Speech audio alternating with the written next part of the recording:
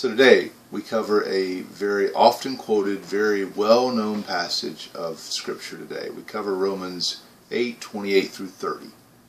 And the gist of the passage is that God is constantly at work with circumstances in our lives to do one thing, and that is to point us to a life that looks more like what He wants us to be, in a place where He wants us, and for us to accomplish His purpose.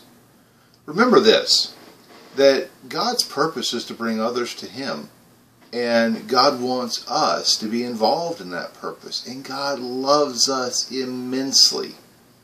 So no matter what you're going through right now, you may have applied yesterday and you're praying about everything, and God's taking and changing those prayers into what they ought to be.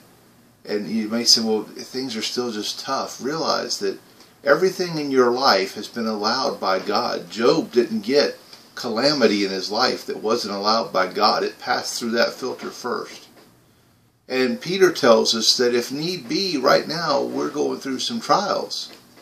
And so, put that all together, and then with today's passage, God is working everything in our lives for good, to make us better, and to put us in a better situation.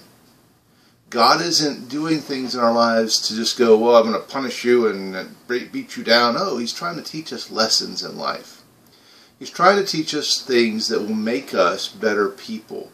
And sometimes things don't work out like we want them to.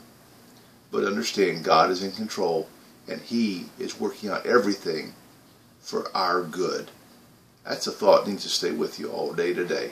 No matter what trial happens, no matter what calamity hits, no matter what thing happens in your life, realize that God is trying to put everything in your life forward for your good. Want to read the whole devotional? Go to the link at the bottom of the page. We'll see you tomorrow.